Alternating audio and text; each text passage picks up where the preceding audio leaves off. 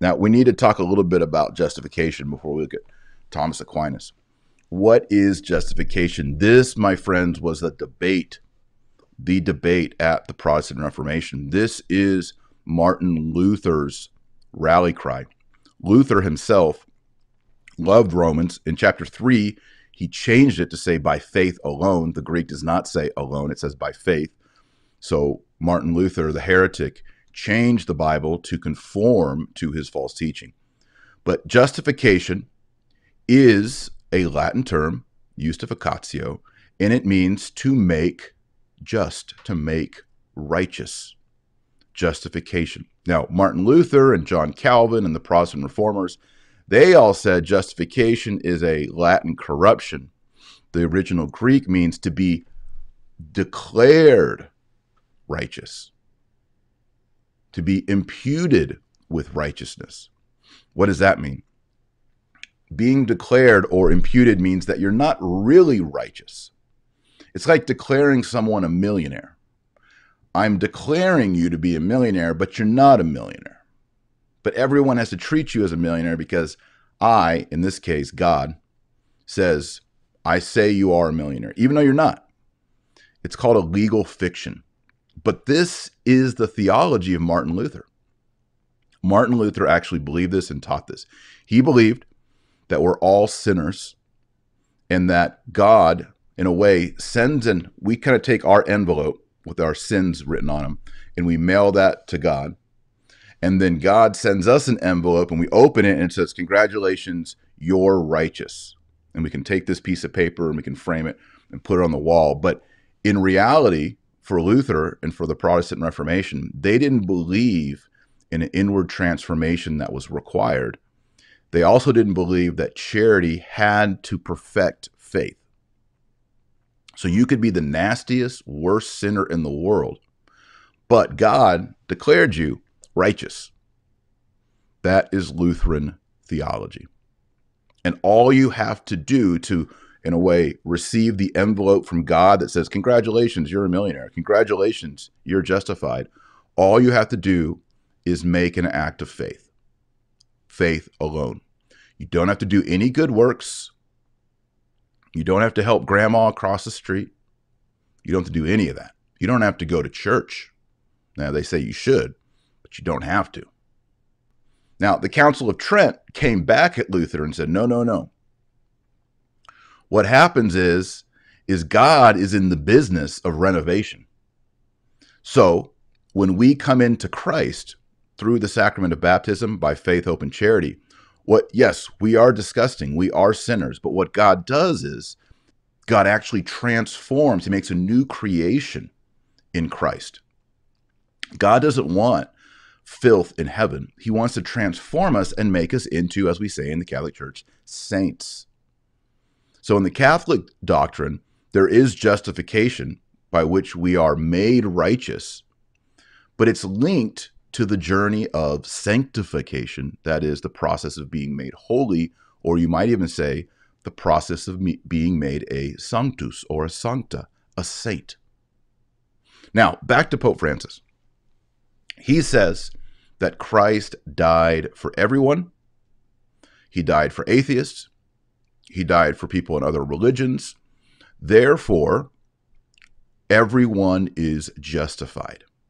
And we've seen Paul says, you can see it right there to the your left of my head, verse 18. Therefore, as by the offense of one unto all men to condemnation, so also by the justice of one unto all men to justification of life. Is Paul teaching what Francis appears to be teaching? Is St. Paul teaching universalism? I mean, think about it. When Adam sinned, there were no exceptions except for Our Lady and Christ, but he's the second person of the Trinity. There were no exceptions. So someone could argue, well, when Christ died on the cross, his death was so powerful that there are no exceptions. Just as there's no exceptions with Adam, there's no exceptions with Christ. And so we can come along like Balthazar or Bishop Aaron and say, dare we hope that all be saved? It seems so. because of the parallelism that's made in Romans 5. Pope Francis himself is drawing on this parallelism in chapter 5 of Romans. Okay, well, in traditional Catholic theology, here's the answer. Grace has sufficiency and it has efficiency. There is effective grace and sufficient grace. I'm going to put a quote up here. This is from St. Thomas Aquinas, from his commentary, 1 Timothy. By the way, St. Thomas Aquinas has the best commentaries. Can't say that enough. Please get them. One of my prized possessions in my house, I should have brought it up here. It's downstairs in the library. Last year I got a, I think it's 17th century folio edition, Latin edition of Thomas Aquinas's commentaries on St. Paul. It's a beautiful book. But this comes from the commentaries of Aquinas on St. Paul. This is 1 Timothy. And he says, Thomas Aquinas, he is the propitiation for our sins, for some efficaciously, but for all sufficiently, because the price of his blood is sufficient for the salvation of all, but it has the efficacy except for the elect because of an impediment. Okay, so sufficient and efficacious. Here's an example. I have 10 friends. They get in trouble. They're in jail. I go down to the jail. I pay the bail for all 10 men. Was my payment sufficient for all 10 men to be brought out of jail? Yes. Then the police officer goes in there and says, congratulations, Taylor came, you paid your bail, y'all can go. 5 of my friends get up and walk out. 5 say, no, we like it here. We're going to stay. Now, was the payment that I made for the 10 men in jail sufficient to free all 10 men? Yes. You might even say, you could use the language, Taylor came and freed 10 of his friends. You could use that language. But now we have to look at the efficacious outcome of the act. 5 of the 10 men put up what Thomas Aquinas here calls an impediment. They said, no, I'm not leaving. That was nice that he paid the price. But actually, I kind of like the food here, and I'm going to stay in prison. That is the distinction that Thomas Aquinas is making between efficacious grace and sufficient grace. So we, as Catholics, say that Christ died for everyone. We can even say with St. Paul in Romans 5, Christ justified everyone.